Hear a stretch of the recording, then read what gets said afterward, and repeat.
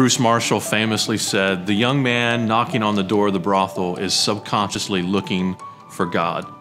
And I think that's really true. Deep down, the deepest longing, the deepest yearning of our heart that we express in a myriad of ways is really a search for God. We express that, though, as a search for love. All of us are longing for love, and we love love. There's a reason why love songs have been so productive and copious throughout human history. In fact, the very first recorded words from humans in the book of Genesis is a love song. Adam seeing Eve for the very first time. And it's for that reason that I wrote Love Me Anyway. Each chapter walks through different thoughts in 1 Corinthians chapter 13, probably the most famous passage on love in the scriptures, if not the most famous passage on love in literature, period.